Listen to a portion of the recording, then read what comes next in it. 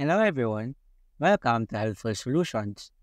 In this video, I'll be showing you how to bold text in Qualtrics. First, open your browser and log into your Qualtrics account. Once you're logged in, find the survey that you are working on and click on it to enter the survey editor. In this survey editor page, locate the text that you want to bold.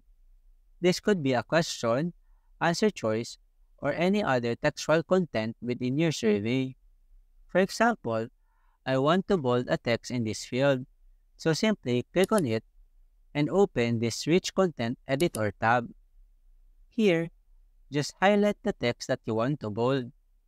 After highlighting, click on this bold icon.